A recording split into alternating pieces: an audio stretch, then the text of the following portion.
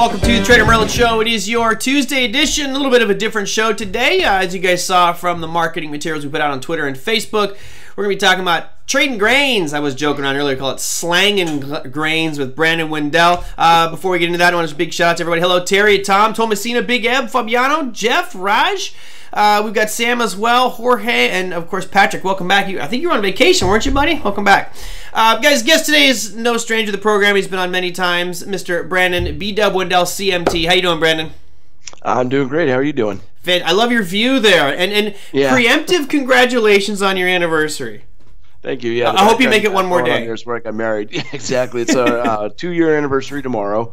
I got married in Ez, France, so that's the background I got going on the camera behind me there. Nice. Looks great. It's a little bit better than what my camera's showing, which is a wall with some graffiti on it and a map of the world, and hopefully I'll be out traveling again some point here in the near future.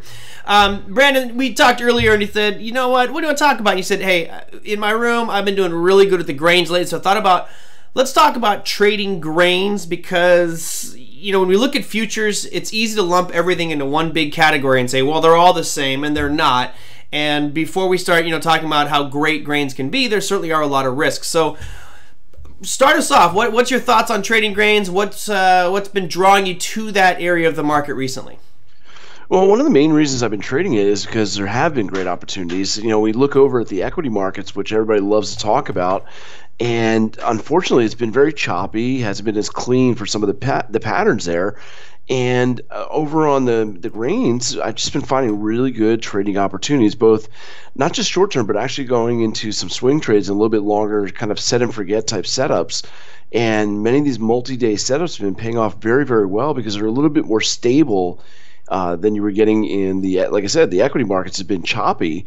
I was talking to somebody this morning who said, a friend of mine on Twitter basically said that, it's funny because all these new traders are wanting me to find a trade in the S&P every single day, and there just aren't.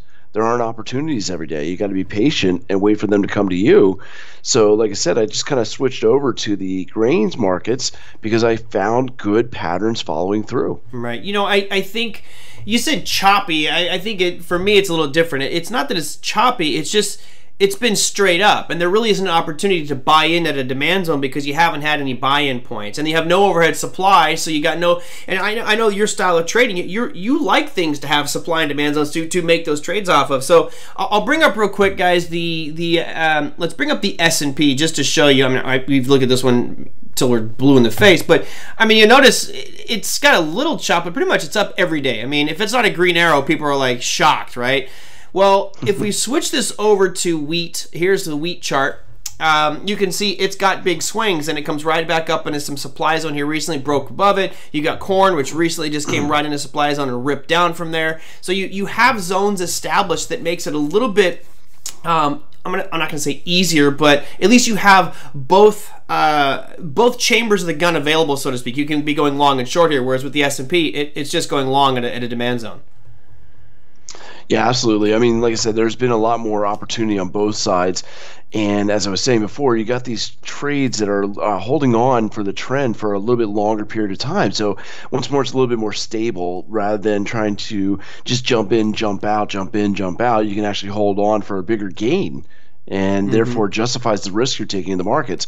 There are definitely things you got to be careful of. One of the main things is you got to be careful that you're not holding during the closing period. The markets do close at different times when it comes to trading the grains versus trading the equity markets. Right. And if you think I'm going to hold on to this until 4 o'clock Eastern, you're going to be shaken up a little bit because the markets closed down a little bit earlier. So you got to make sure that you pay attention to the times for the closures. Now, there's some really good resources out there. An easy one that I usually use is this. If I bring in, let me share my screen here for a moment.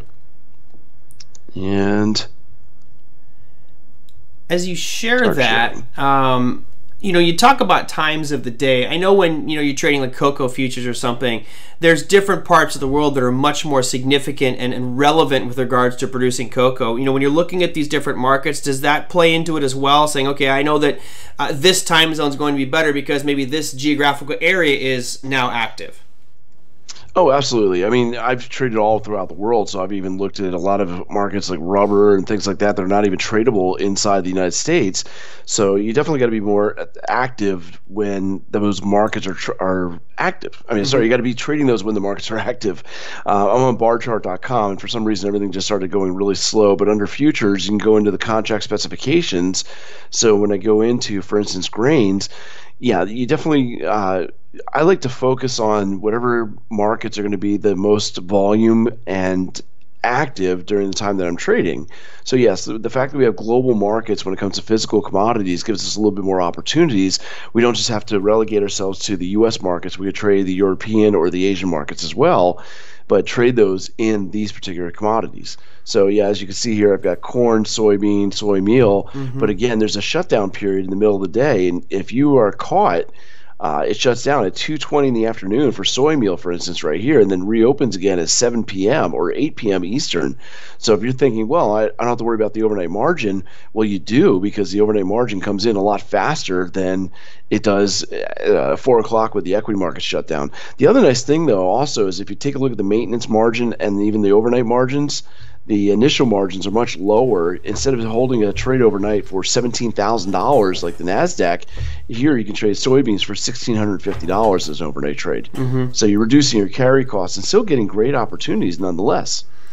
You know, one of the things that I find striking about specifically the grains and the commodity space is lock limits. And I think it would be doing a disservice if we didn't mention that. You know, we do have lock limits in the equity markets where, okay, it goes up a certain percentage and technically they're supposed to slow it down, or if it drops a certain amount, they're supposed to lock it.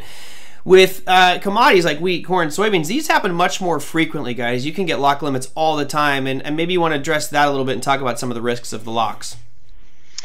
Yeah, I mean, that's something just happened. I can't unshare my screen. I don't know if you can turn that off, but you might be permanently on your screen. Yeah, well. Yeah, basically, I mean, you got to deal with those lock limits. I don't think it shows it on bar chart, unfortunately, but if I go out to the CME group, you just have to be aware that if prices move too far, too fast in a particular trading period, the markets do shut down. So let me see if I just do CME group here. Yep. It's really weird. My Skype froze, and all I'm getting is a white screen on my Skype, so I can't even turn off my sharing. Okay, well, I got a picture up here. As long as the audio keeps working, we're good. Yeah, we're okay there. All right. Anyway, so I'll bring it back. Yeah, here, like I was saying. Oh, okay. There you go. Yep. So I got your CME group. Yeah. So if you go to CME group, you can go into markets. Of course, I just clicked on the wrong one there. It's just lagging real quick on my my screen here for some reason. I don't know why. What you get for pirating your neighbor's internet, buddy? Alrighty, so again, if I go into, let's say, corn, it doesn't really matter. You just have to go to the contract specifications. You'll see the limits, and generally it's going to be something like 35 cents, which doesn't seem like a lot, but when it comes to trading those grain markets, that is a pretty large move in one particular trading session. So there it goes. Full contract specs is what I'm looking for. And before anybody dives into any of these asset classes, it's critical that you know this. You know, don't go out there and trade corn futures and be like, oh well, you know, it just came in a great supplies and I'm going to short it. That's fine, but you have to know what those lock limits are. I see a comment here from Sam saying, yeah, I was caught in a lock limit against me, and that's how I learned what it was. It's bad news. You know, you certainly don't want that to happen, and of course, when it happens, you're stuck. You can't do anything. So make sure you know those limits. Right. Well, that's with anything. Anything you want to trade, I mean, it's obvious you need to know how to chart it properly and how to have a good strategy that you apply to it, but you have to know the nuances of the actual securities you're trading. And one of the main things that people forget all about is that these can lock you out. You literally get stuck in a position because the markets move too far and too fast. So one of the things you got to be prepared for is, if this does happen, don't panic. Obviously, there's not much you can do about it. But generally, I haven't had a lock limit really go against me. I've had it go in my favor because it's usually in the direction of the trend. And as you can see, these are some of the lock limits. They'll tell you for the outrights how much of a move would cause that market to shut down. And when I go to corn, you can see it's actually only 25 cents now. Okay, well, you got to realize when we're looking at corn, it's kind of funny because people think 25 cents. Wow. Well, going over to the corn chart here, let's see, where is it here? ZC. And right now you're seeing 358, and people think, oh, 358 bucks. No, that's actually $3.58. That's right. The current price. So when you're talking about a 25-cent move, that's a pretty significant move. And when you see these lock limits, I don't see any on my screen right this moment. I'm looking for some too. I don't see any either right now. I'd have to go to a daily chart, and obviously it'd be probably big green or big red with no wick on it. I don't think we've had any recently. But again, it's usually going to be in the same direction as the trend, and if you're trading the right trend direction, you should be okay.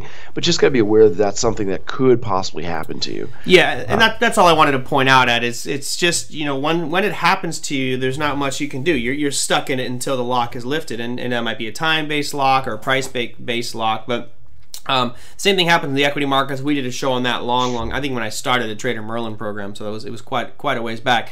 As you know, Brandon, there was major damage to Iowa recently. I forget what the name of that thing is called. There's a specific type of storm that came through. My buddy's from Iowa when he was telling me about it. Destroyed a ton of crops. You know, was that part of the reason that you were looking at corn in particular to trade, or do you look at those kind of macro events like that?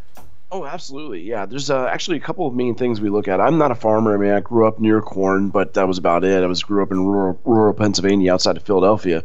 But my exposure to corn was really just going to get some sweet Jersey corn during the summer. Corn? Jersey's got corn? Jersey. Yeah, right next to nuclear plants. Everything glows. Really waste. Big cobs.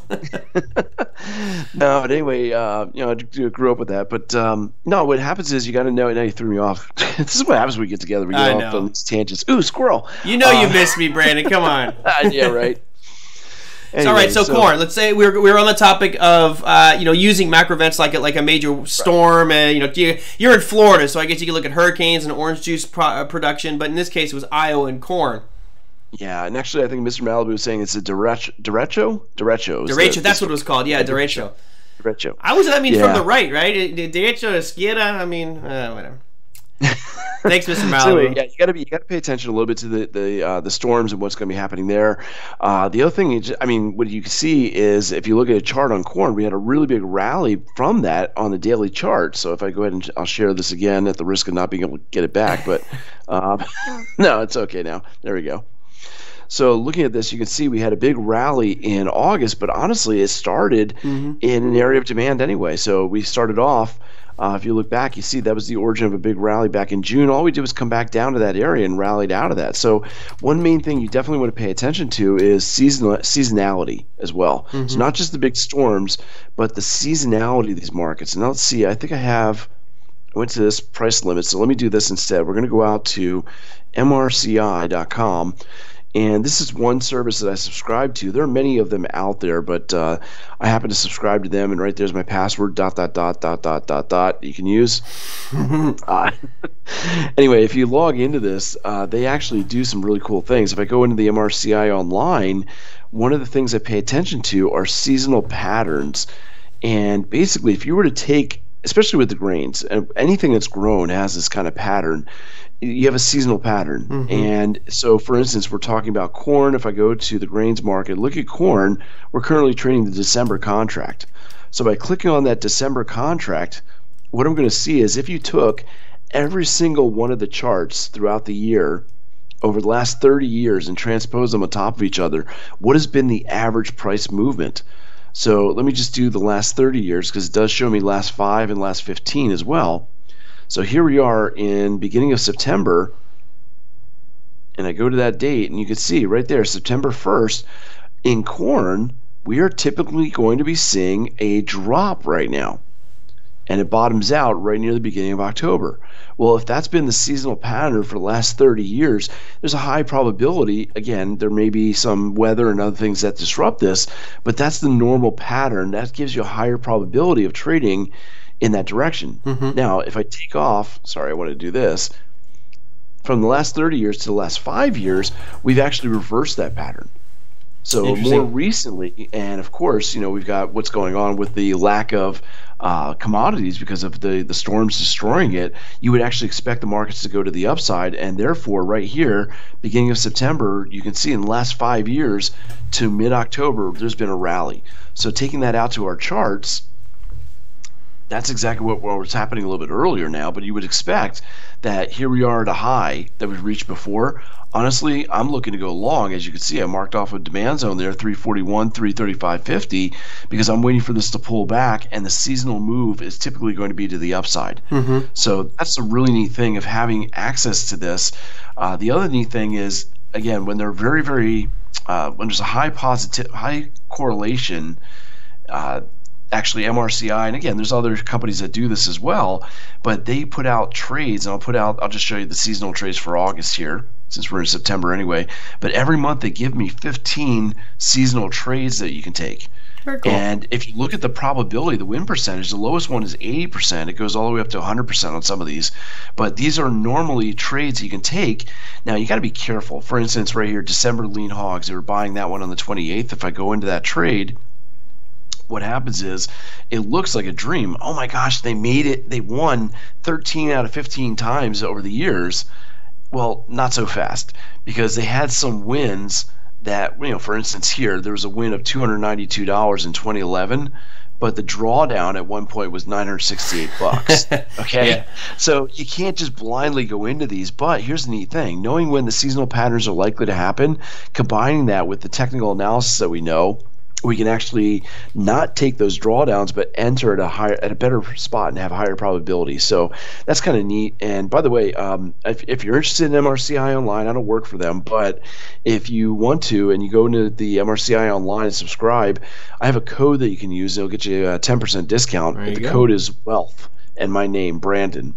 So when you go into it, if you decide to subscribe to these guys, use the word WEALTH and my name, Brandon, as how'd you hear about us, and they'll give you a 10% discount. So I think it becomes $341 a year. Nice. So again, it's up to you if you want it.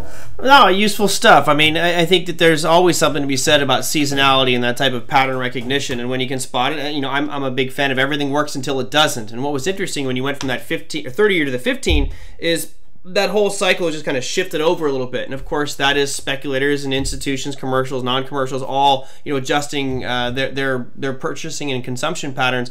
I wanted to show this chart here real quick, just so you guys know that derecho that went through Iowa. Let me get, where am I doing? I'm all messing up. There you go, wrong screen. The derecho went through Iowa. That was the August 10th and 11th.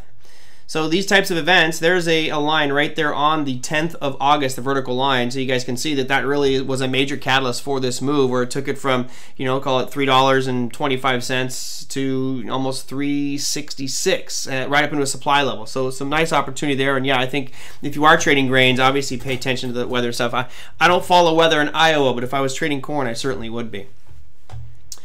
Brandon, what else you got for us with regards to? I know you talked about corn.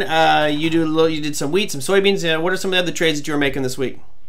I was doing some soy meal. I'm trying to see exactly what I was doing. Like I said, in my E-mini think tank, I do a lot of my trades there, and I actually just tallied up. I haven't finished all the tracking yet, but for the past couple months, like I said, I've been doing pretty well on that. For the month of July, I'm just trying to see what our final was. I've got the stats right here, and like I said, I track every trade, so I might as well brag and show it real quick. Gloat, Brandon, gloat. Well, like I said, I get to track every trade, but I have every single trade in what I call an ideas page first, and then I share those with the students. So let's see, it's not moving fast. Everything's locking up on me here. So maybe you got to get new internet there, buddy. I'm running 200 megabytes per second. It should be fine. But you can see for July, I ended up with a win rate of about 68%. So if you had a $50,000 account following all those trades, I made 45% for the month. And if you had a $15,000 account and you were using margin on that, it was 151% rate of return. Then for August, let's see, where's the August one? It was on the other screen here, so I'll bring that over. And I'm not done tracking all these because I have a couple of trades that just came in on the 31st. There were some additional wins. But, this is not just a one-trick pony. We ended up doing – oh, sorry, wife just got home and the dogs are barking. That's the alarm? Yeah, that's the alarm. So right here, let's see. We did it again. Basically, it was a 78% win rate of the trades taken. 78% of those were winners. And as you can see, I had a $50,000 account. We had a rate of return 39%. So again, that's not even including the last day of trading, so it's going to bump up a little bit. So we're averaging about 40% a month, which is pretty darn good. Good, yeah. Yeah. Well, I like that you track the individual trades as opposed to someone who everybody knows I hate very much. It only shows you the winning trades and never talks anything about his losers. So congrats for being transparent. We like that. Yeah, I got to show all the winners and losers. Got to be transparent. Yeah, well, a lot of people don't do that. They just want to sell people on showing them their winning trades all the time. All right, so you got any think tank? What else you got cooking? What else are you doing? I've been doing a signature series too. I actually did a showcase today, so I'm focusing on spread trades with that, and that also lends itself. That's another reason why I started getting a little heavier into the grains, because with future spread trading, you got a couple of things going for you. Number one, you reduce the margin cost dramatically. Number two, you reduce your risk. And lastly, you can actually increase your rate of return, which is pretty good. So in doing those spread trades, what you're doing is you're trading the difference between two related contracts rather than trying to pick a direction of a security itself. And so at the end of this month, I'm going to be doing another one of those of a signature series class. It'll actually be on a weekend. I'm going to be doing it on I forgot the dates now.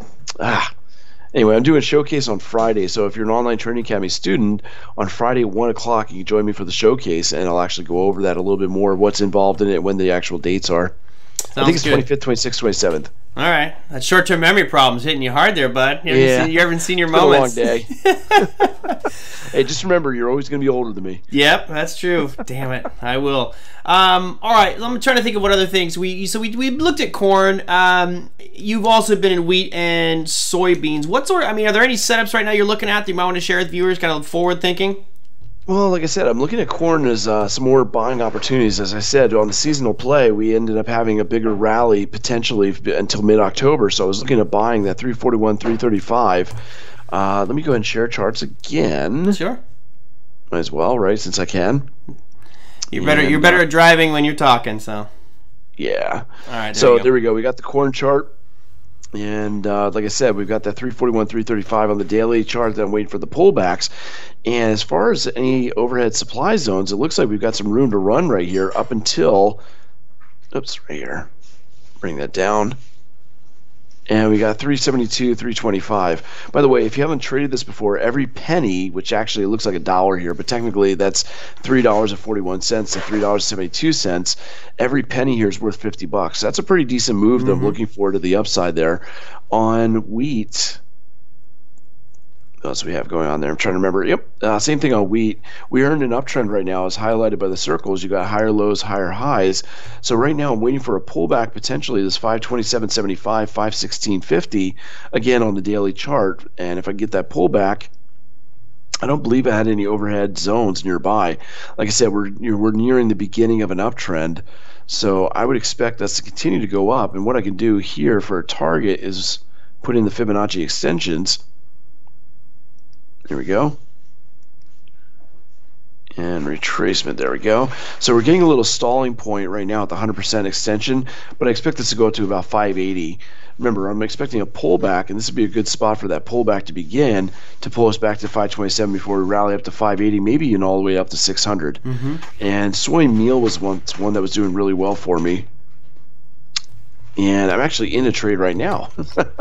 Forgot about that one. I was in that trade from earlier today in the XLT. There was also a buy zone at 286. I've been riding since then. So right now I'm just about near my target, and this was actually based on a Fibonacci extension.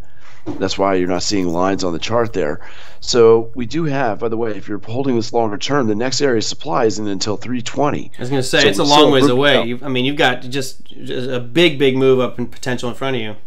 Yeah, exactly. There's lots of room to go. So again, I'm buying the pullbacks. You've got higher lows, higher highs. If we do, I'm going to get out of this one first, but before we go in for another long, I'm basically going to target an entry right here about 300. As you can see, drop, base, rally right there for the demand zone. And then the target on this one, once I get out of the trade I'm currently in, is going to be right up here at about 320, 321. So that's what I've got so far. Nice. I like it. You get them all mapped. Got them all mapped out there, and of course you guys can see he's got his handy dandy RSI at the bottom there. No, of course. Yeah, I'm going to be teaching a lot on that RSI. I mean, I use that RSI as a momentum indicator. Problem is, many people talk about these indicators and they rely on them a little too much. They read them wrong.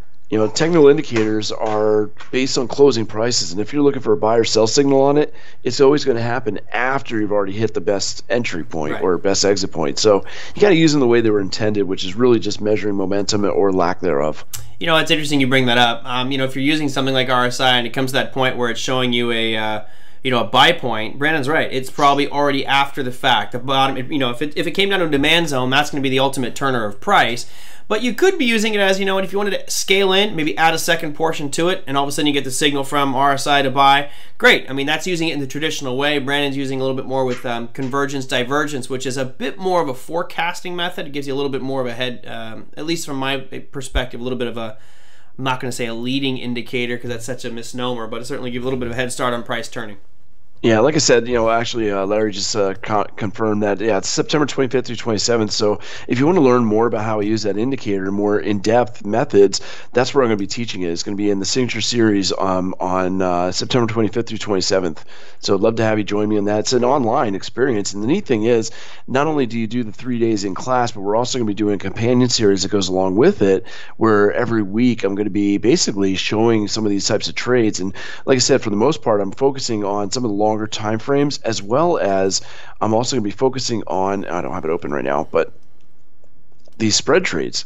And I was saying before, when you go to these spread trades, there's a lot of great spread trade opportunities on, I'm not sharing my screen, am I? Nope, not yet. You will be soon. Not yet. Yes, I am. Daniel says, is that headset that Brandon's using is any good? Sure, if you want to look like a call center in Mumbai. Nobody uses headsets anymore. Brandon's old-fashioned. I actually like the headset. I like to have it on there and I can hear it in my head. No, the problem is that sometimes I got a lot of background noise. Yeah. And with the background noise going on, it's just much easier when I have this directional mic. It works really well. I don't care. Yeah, so. No, I'm just messing. I think what's great about microphones, guys, is I have a really nice directional mic sitting on my desk, so I have hands free. But if I turn my head or move away from it, the tone will change and sound will change. When you have a headset, if you're doing broadcasting, it's great because it will stay the same distance from your mouth all the time. So there's pros and cons to everything. But anyway, it's not. And honestly, I get up and walk around a lot too when I'm teaching. So yeah, I definitely want the headset to be able to do that. There you go. So what I was doing here is I've actually got my chart set up now, and as you can see, I've got a watch list for spreads. And what I can do, let me see if I can find my grains here. It's a mix of pretty much everything in market spreads. Oh yeah. So here we go. Corn and soy. So for those of you that failed calculus, his symbol list might be giving you a little bit of anxiety right now. Yeah. It does. It looks like a calculus formula. Okay, ZC1 exclamation point times 50 minus ZM1 exclamation point times 100. The answer is 7. Damn it.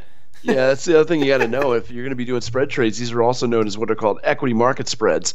And with the equity spreads, it's not equity like stocks, but equity as in we got to make sure that the point values are equal to each other. Because when you're trading, for instance, corn and soy, this symbol is not bad because it's 2 times ZC1 exclamation point ZS, equals 7. No, just kidding. Basically, it's 2 corn for every 1 soy. So you have to balance out on the spreads for the volatility as well as the point values. So where you're seeing these other numbers, the multiplications, it's number of contracts, or it's the point values are not the same. For instance, wheat and soy meal, wheat trades in $50 per point increments, and soy meal trades in $100 a point. So I have to neutralize it or basically make them index to 1. And the way I do that, the answer is always D. Medic said the answer is always D. So anyway, when I look at these, like I said, there's a couple of ways of trading these, which are really neat. Like I said, I can do this with the Bollinger Bands. I actually also use my 889 trading strategy and apply it to what's going on in these markets. So looking at corn and soy, there was an opportunity already happened where, like I said, using that RSI properly, you had to move down in price, hitting the bottom band, telling us that we're oversold. However, when it came to the RSI, we had a positive divergence at the same time. Mm-hmm. And with that, that's a really nice buy signal. That's the only way you'll actually get buy signals with indicators while you're actually at the buy point right there. So you can see we came into that area, and we had a positive divergence while we're still in the area to be able to buy. If you waited for crossovers where the RSI goes above 30 or whatever, 60, 70, 30, it would have told you to buy way too late. And from there, you can see we went from one side of the band to the other, and that was a nice little spread trade. Yeah, absolutely. You probably saw that question from Nasreen, which I think the answer is you're going to make it more complicated than you need to. He says, can you do more than 2 spreads, like 3 or multiple on a single trade? And you could, right? But aren't you going to just make it a little bit more messy every time you add something to it? Well, it depends on what you're talking about. Are you talking about doing multiple contracts? Yes, you can. No, I think he's talking about doing the spread between corn, wheat, and soybeans. Absolutely, you can. Yeah, there are some more sophisticated spreads, and actually, there's even more than that.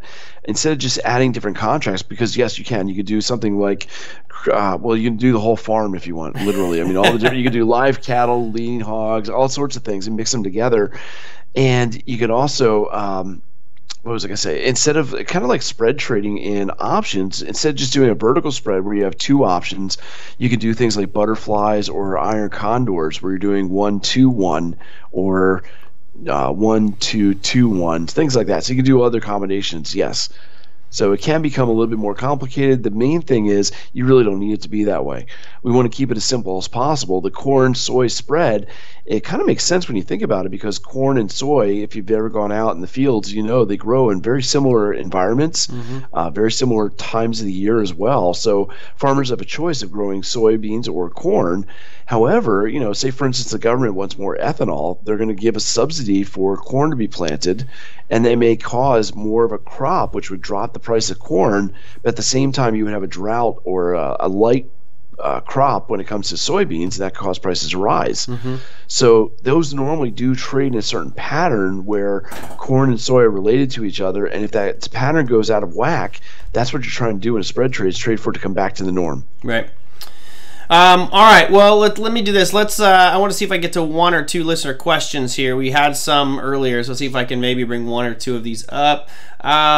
We have an interesting market dynamic going on right now. It says markets at all-time high. So Jeff sent in like 6 questions in one, so I'm going to I broke it apart for us, but it says, at all-time highs, what's the best way to participate in the market? And I think this goes back to our discussion earlier, which is, why did you shift to grains? It's because you're not at all-time highs, right? So you have these ranges. Right now, it's a challenging market for many people because most of these indexes are at all-time highs, and you can only really go one way, which is buy at dips. So what's the best way to participate in these markets at all-time highs?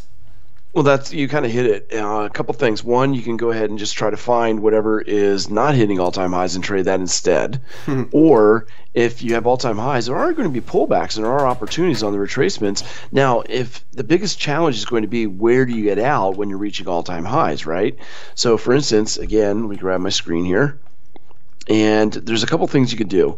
One is if we don't have any overhead supply zones that you know where to get out. For instance, the S&P just broke out to a new high and exceeded the 4-hour zone that I had here.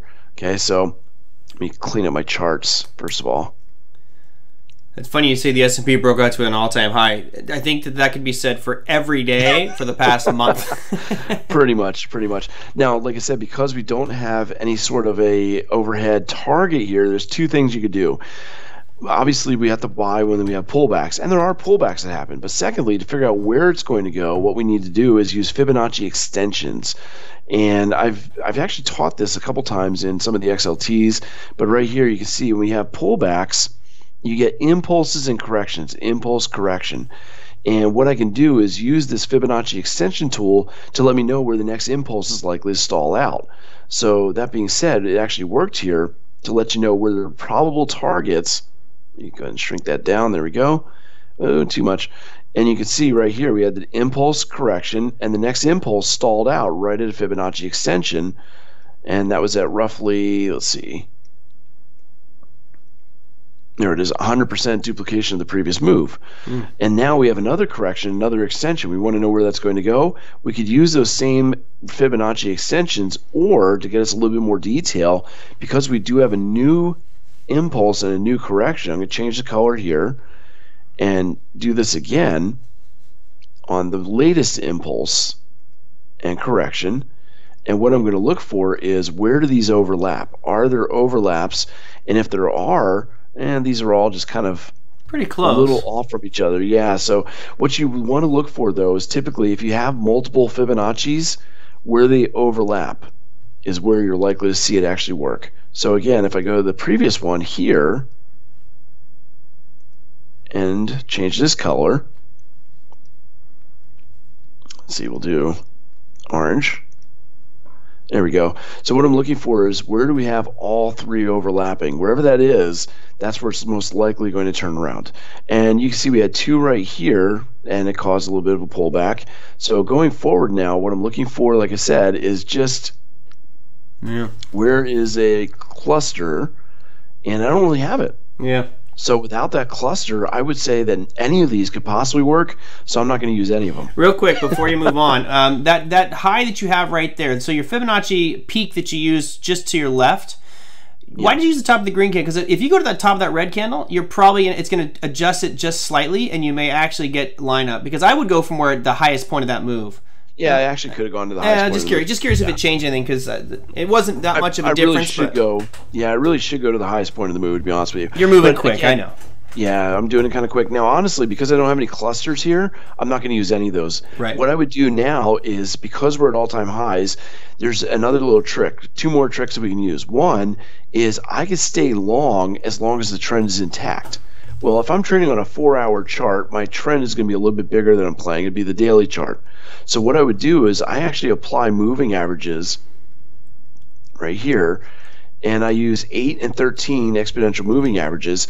So what I would do is if I bought on one of the pullbacks, I then go to my intermediate time frame, and I exit only if one of three things happens. Okay, so my exits, number one. Uh-oh. That sounded like a drop Skype. Right as you're going to go into... The beauty of technology. Is it 2020? Right as he was going into number one on his exits, guys, it dropped his line. That is awesome. Let's hope that this reconnects, because it sure ain't on my end. I've got everything going fine here, and I'm seeing no drop to anything, so hopefully that'll kick back in here in just a second. Talk about a cliffhanger. Jeez, I feel like an episode of Lost right now, or The Apprentice. Right as we're going to get to something good, and there goes Brandon. No! Well, that was interesting. Completely hilarious that we lost him right there. Let's see if I can call him real quick and see if I can get that back again. Bear with me as I do a little bit of audio here to see if I can get him connected again. But that's kind of ironic. It happened right as we were going into the 3. I think something happened on his end because he's no longer connected to the internet. Oh, well, isn't that interesting? Sorry, everybody. Damn it. Right as you get to the meat and potatoes of 3 for we'll do it a different time. We'll do it a different time. Yeah, the 898 or 889, guys, is a different strategy that Brandon uses. I've asked him about that on the show, but he's like, no, I want to save that for his signature series and for other stuff. No, he's not. I mean, he might be dial-up, Jeff. He might be. All right. If he calls me, he calls me. If not, we'll have to just leave it at that, and I'll see if I can get that continued on for another show. Sorry about that, guys. The beauty of doing things from across the country. It's Florida, you know. That's just what happens out in Florida. All right, let me go into one last question here, and I'll leave it open for tomorrow because I have a ton of stuff. I'm gonna be alone tomorrow, so I'll have all day to talk about it. So here is the second question that came in from Jeff. He says, can you discuss market correlations and how to use them? For instance, do you use a demand zone in the NQ as an odds enhancer if you wanted to go long Amazon? Certainly, I would say yes. You want to make sure that you are using an index as your kind of the big picture odds enhancer. So if you're looking to go long Amazon or any of the FANG stocks, yes, or even anything of that index, I would say. More specifically, look, let's say you wanted to go long, KLA 10 core, a chip maker. You could be using the SMH, an ETF that tracks that specific sector as your odds enhancer, so it's not necessarily going to be the NASDAQ 100 itself, right? It might be better to look at the specific sector that falls within. So if you're looking at trading Colgate-Palmolive, you might want to go with Consumer Staples ETF or things like that. So yes, I do think that is an odds enhancer. It's one way just to get a better idea of how that one is relating to a market or sector. You can also use a performance chart to see if that helps out there at all. Let me see if it's restarted yet. If not, ooh, I got the ring, the Skype jingle, love it. Probably have to pay royalties just to play that one right now, but my guess is his computer's not up, so okay. All right, I think that's gonna do it for him. Oh gosh, I don't want to cut him off too quick. Let me go through what's happening out tomorrow. and then we'll see what if we can get him back on to finish his thoughts there. So let me go to your economic announcements, because there's really nothing going on in the earnings front. I believe tomorrow you have Macy's reporting earnings, and not that great. Total Kappa. It was almost like I rigged that one, right? I trust me, that was not planned. He's just messaged me that he's restarting his computer, so hopefully it'll be up here soon. That was just crazy. Here is your economic calendar for tomorrow. The numbers that are coming out, obviously, had Australia last night with their rate announcement, and for the U.S. tomorrow, you really just have crude oil inventories, so that's pretty much the major piece. You have FOMC member Mester speaking, so nothing too exciting. A lot of people like to look at the beige book, but I don't see any like monster market movers out here other than an hour and 15 minutes before the market opens. We're going to have ADP non-farm employment change. Now, of course, we do have major economic numbers and earnings, unemployment numbers coming out this weekend. For example, Friday, we're going to have the unemployment data. There comes Brandon. Whoop, whoop. So hold on one sec, Brandon, as I finish this train of thought here before I get you back on. Good to have you back with us, my friend. Yeah, back. For the economic calendar, guys, that's pretty much it. There's not a lot for tomorrow other than the ADP non-farm employment change. You can see for Euro, you have PPI, but really not a heavy day from an economic perspective. And you only have Macy's reporting earnings tomorrow of any significance. So, all right, I believe we're talking about you were cliffhangering there. It closes below at 8 or trades below the 13. You know, how to use that 8.13. You said there's 3 different ways, and all of a sudden it froze, Brandon. That was pretty awesome. Yeah, I know, right? It's keeping you on the edge there. There's 3 different ways, and they are. I'll be back later. Unbelievable. No, my computer froze and restarted. So anyway, I can't run as many programs, I guess, in the background at the same time. So we'll do this again. All right. And let's see here. I'm going to move this off here. Hang on a second.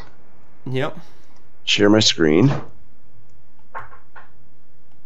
I'll put that up there. I got your picture up now until we get your screen up. There you go. By the way, guys, if you want to stay in touch with Brandon, easiest way to do that's going to be at TraderBdub on Twitter. He puts out tons of tweets and charts and analysis. I would encourage you guys to check that one out if you haven't already added him on that one. Now, let's see. He's bringing up TradingView over there. We should have it up in just a second, and then we'll finish this train of thought, and then we'll wrap it up for today. Yeah, basically what I was going to say is that, we don't know where the overhead turning points are going to be, so we can stay in until the trend itself ends. And I don't know what is going on here, but it's just taking forever to load this. But so I use 2 moving averages. They're both exponential moving averages. I typically put on the 8 and the 13 exponential moving average. And as I was mentioning, I will exit when prices either hit my targets or if I get stopped out by one of 2 things happening. One would be, let me just minimize this. There we go. And we'll go back to a different chart. We'll go, let's do NQ. And that just totally you're in the middle of it. Messed up. Yeah. Man, this is crazy. NQU 2020. There we go. So. And while he preps this, guys, let me just tell you this. If you're ever in a situation that this happens to you and you get a ton of really weird, glitchy data and you're trading live, stop trading. Don't be trading. Daniel, great question. He says, can we get Steve Moses on the program? I would love to get Steve Moses on the program. Unfortunately, he works for somebody who I can't stand, and I will have nobody affiliated with that individual on this program ever. So, nope, no Steve Moses. I apologize for that, guys. Sorry. Go ahead, Brandon. Well, why don't you tell us how you really feel? I can't stand the guy. I despise him with all my heart. Anyway, so let me put in those 2 moving averages. There we go. So what I was going to do is this, edit. And as I was mentioning, what I do is I stay in as long as we don't break the 13-period exponential moving average on the trend time frame, so my intermediate time frame, not the lower one. And the reason why I do that is obviously I want to stay in unless the trend breaks. And then I also put in the 8-period moving average. So there we go. I've got 2, 8, and that didn't adjust. Hang on. Yeah, you're right. I changed this inputs to 13. There we go. Now we're doing it. Okay, so what you'll typically see is I stay long unless we close below that 8 or I break the 13, and I use an either or. The reason why is if we close below the 8, typically we're taking a break on the trend or it's literally going to reverse trend. Mm-hmm. And sometimes it gets you out too soon, like this one right here got you out too soon and we kept going. However, back in July, you can see we closed below the 8, actually broke the 13 and went lower. So, sometimes it works well, sometimes it doesn't, but at least I have a system that is not arbitrary. It's based on rules. And again, I don't do this on my lower time frame. I do it on the trend time frame. So I stay in, and you can see the NASDAQ is accelerated away from those averages. We'll probably snap back, but if we don't close below the 8 or don't break the 13, then I'm okay. Right. So that's one way. Like I said, there's 3 different things we can look at. Number one was you can look at fib extensions, right? EXT. Number 2, we can use moving averages. And number 3, look for inverse securities. Right. And what you can do when it comes to inverted securities, you look for a security that moves the opposite of these securities that are moving to all-time highs, and you look for them to hit some sort of a demand zone. So if you're not sure what moves inverse of the equity markets, here's a free website. It's actually on MRCI, but if you do this, you can see it went to mrci.com/special/correl.php. What this is going to do is give me a comparison over the last 180 trading days. The first 3 are the Dow, the S&P, and the NASDAQ. And if I scroll down, I can look for something that's moving opposite. So here, the US dollar is moving opposite of the Dow 67% of the time. 77% it's inverse of the S&P, and 76% inverse of the NASDAQ. So if the dollar hits areas of demand and starts to rally, you could infer from that you're likely to see moves to the downside on the equity markets. Yeah. So you could do that with other securities as well. The Japanese yen usually moves opposite, and you can check in the last 30 days. Right. Yeah, I do like to switch the time frame because we've seen such a weird thing happen over the last 60 days. It's good to switch it up a little bit. Exactly. So right here you can see that the Japanese yen, for one, usually moves opposite the equity markets as well. The dollar still has been holding opposite the equity markets. So you can look for whatever securities move opposite, or if you got securities that move with, for instance, lumber. If you look at the lumber charts, they have a 90+% correlation with the U.S. equity markets. They might have overhead supply that could lead the equity markets as well. So you can look for that comparison and look for something that is likely to move with or inverse, and that'll give you your third way of figuring out where the tops are going to be. Nice. Yep. Awesome, Brandon. Well, again, thank you. I appreciate you taking the time, restarting and going through all of that stuff, guys. If you want to get in touch with Brandon, he's at TraderBDub. If you want to see about his signature series, you mentioned he'll be doing something this Friday. I believe he said 1 p.m. I'm assuming that is 1 p.m. Eastern, yeah. Eastern time? Okay, so 1 p.m. Eastern time if you want to know a little bit more about that program. His signature series will be running the 25th through 27th. So if you want more information on any of that, you can go to tradingacademy.com or get in touch with Brandon on his Twitter handle, which is at TraderBDub. Brandon, thank you so much. Glad you have you back from vacation. It's been like, I think, 2 months since I did the program, so I'm going to be bugging you at least once a month to get you on here and talk markets. So thank you. Appreciate Sounds good. I'll probably pay for the internet bill next time. Yeah, that might be nice. Are you using dial-up? I mean, what do you got there, buddy? That was yeah. All right, Brandon. Thanks so much, buddy. I appreciate it. All right. Thanks for having me. All right, take care. Guys, that was Brandon Wendell working through live adversity here. The beauty of trading, or beauty of doing the show live and using things and different resources here. And so, apologize for that one, guys. We at least got the answer done. And appreciate Brandon taking his time today. All right, I already went over economic calendar. Tomorrow, I don't have a guess. Although there was a question from Gary. Says, "Where's JOD?" John finally got Skype installed. I know. I feel like we should just be all raising our hands going, hallelujah. Yes, he got his Skype installed. So I'm going to see if maybe I'll get him on the program very soon. I'd like to get at least once a month with Jo, maybe a couple times a month, because I always like his macro perspective. So that will be where we're headed. Again, if you want to know more about the grains, etc., there's a ton of resources at the CME. If you are thinking that there might be some opportunity there is a tremendous amount of opportunity, but it's also rather dangerous if you don't know the rules with regards to times that they trade, lock limits, point values, etc. So be really careful trading those grain markets, because there's great opportunity, but also goes hand in hand with a lot of risk. All right, guys, that's going to do it for me today. Again, tomorrow I'll be solo. If you have questions, you want something you want me to talk about tomorrow, I'll be getting to Jeff's questions. He had a ton of them, which I can get to tomorrow. But you can also send them in at TraderMerlin.com. Those are a great way to send in questions. You can post them down below the video on the YouTube channel. That's another great way. Also, click that like button, or as you guys like to say, smash the like button, hit subscribe, share the show. Until then, guys, happy trading. I will see you tomorrow.